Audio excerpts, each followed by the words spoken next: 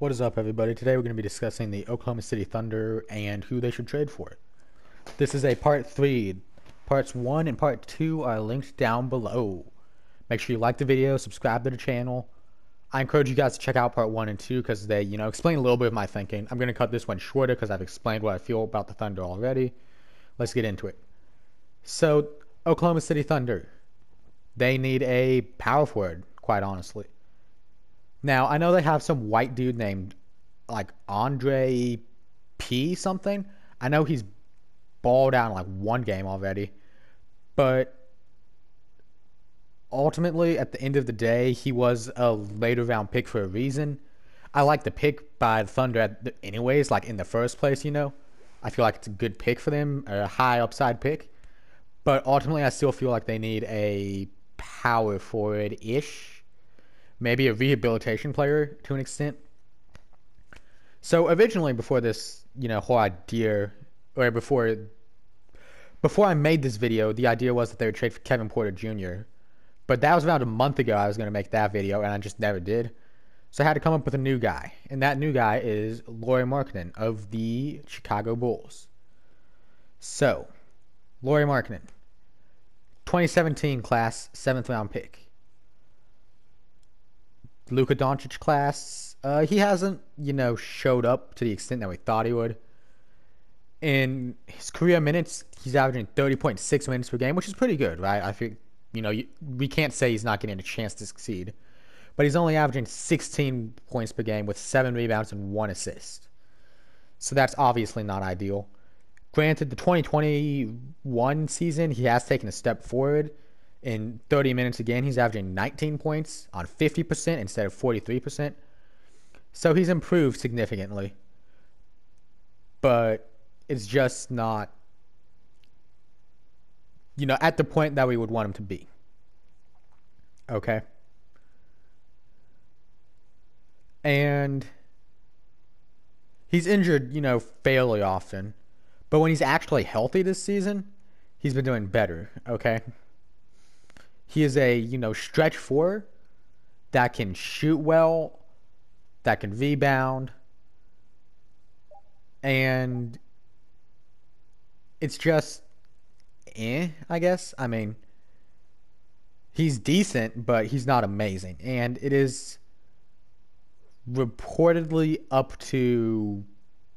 he is reportedly available for trade. And I feel like the Thunder should trade for him and try and develop him. The reason for this being they don't have, an established power forward of the future yet. They don't have an established center of the future yet, honestly. I mean, Al Horford, it's Al Horford, right? He is definitely not the guy of the future. He's an older player right there. So I think that it would be a wise move for them to trade for him, quite honestly. At the very least, you can try and develop him into something. See how it would go to maybe maximize an asset, I guess. Ultimately, I feel like this would work best with a 3-way trade. Maybe where you trade players such as Trevor Ariza, right? A guy that I think we can all agree would be a better fit on a contender. Maybe him, George Hill, Al Horford, probably not because of his hellish contract. But George Hill and Trevor Ariza, those are two guys that you can, trade to a contender. Maybe work in a 3-way trade because I don't view the Bulls as contenders personally. But I think they need to try and make this happen if at all possible. It'd be a good pickup. In terms of just the OKC Thunder in general, they're kind of confusing me, quite honestly. They win some, they lose some, and it's just interesting to me. Like, they should be tanking, right? They should, in theory, be a bad team. But the Kings, Rockets, and Timberwolves are all worse than them, right? It's just confusing stuff. They're tied with the Pelicans, and theoretically tied with the Grizzlies. I say theoretically because the Grizzlies had a bunch of games suspended. But Shy, however you say it, I still don't know how to say it. Can someone please hold me down in the comments below? But Gilgeous-Alexander's balling out right now. Lou Dort, it's just Lou Dort. It's just good stuff. So, yeah.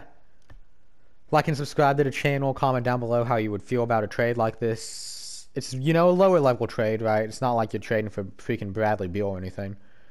But I think Lauri Markkanen has potential, and it'd be interesting to see him in OKC, where he'd probably not get more minutes, but just different environment, quite honestly. He'd be a good value pickup if he is truly available. And I think OKC should check it out and maybe make an attempt to trade for him. So that's about it. Y'all like and subscribe, as mentioned before. Comment down below your thoughts and opinions on this trade. Have an amazing day, and I'll see y'all around. Peace out, y'all.